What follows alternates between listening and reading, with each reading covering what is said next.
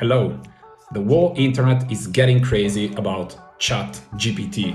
ChatGPT is gonna replace homeworks, or better saying, it's gonna replacing the effort put by a student to do its own homework. ChatGPT is gonna replace customer services. ChatGPT is gonna replace this and that. Yeah, really impressive piece of technology. But let's try to have a look from a different angle. Let's say in 5 years, what we see, I don't know what it might be possible is that in 5 years, SaaS companies, SaaS stands for software as a service. I don't know, Gmail, for example, you don't have to host it on a server in your home. It's just, gmail.com, whatever, and then you can use it.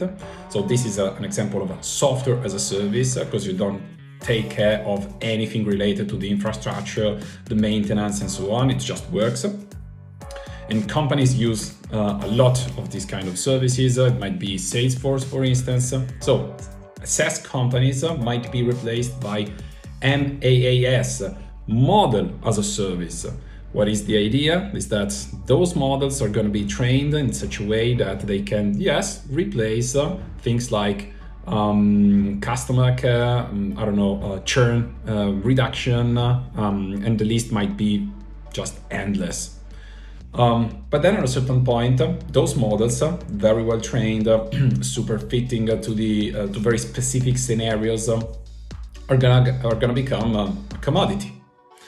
And at a certain point, that moment of time, the access to data, proprietary data, it's gonna be the competitive advantage. Because if my model was trained upon data that you didn't have, of course, by definition, my model it's gonna be better.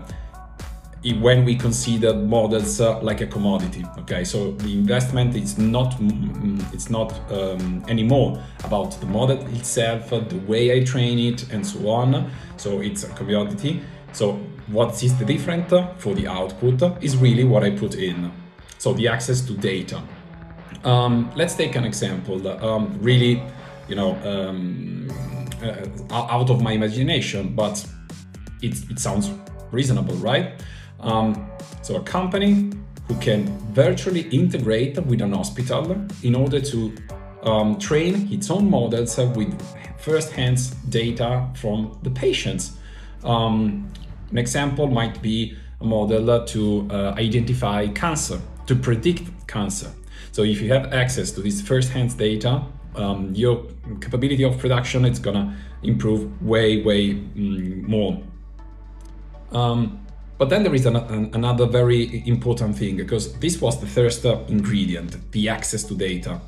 The second is the possibility to already have a clear certification pathway. What do I mean by that? Let's take autonomous driving. Everybody's talking about it. There are still a lot of complexities, technical complexities, because it's real-world AI. But at a certain point, we might reach what is considered a good level. Maybe it's not gonna fit every possible scenario, but for sure, major cities, the highways, and so on. But here, the problem is that we lack legislation. We really don't know how much time it's gonna take for the authorities to really embrace this kind of change. So it's very this topic is surrounded by uncertainty. Getting back to an example in the healthcare, FDA, Food and Drug Administration, is used to certify new drugs, to certify new procedures. So there is a clear certification pathway, and maybe with just some adaptations here and there, a new wave of models could just get certified, and you can start using them in the real world. And this is a great advantage, because at that moment of time, 10 years, who knows, you're gonna have models as a commodities. Then some companies that are able to train and feed those models with first-hand data, plus those models are going to be certified for real usage. What I want to say is that here, even from an investment perspective, probably the next wave, it's going to be something around this concept. So thanks for watching. Take care. Bye.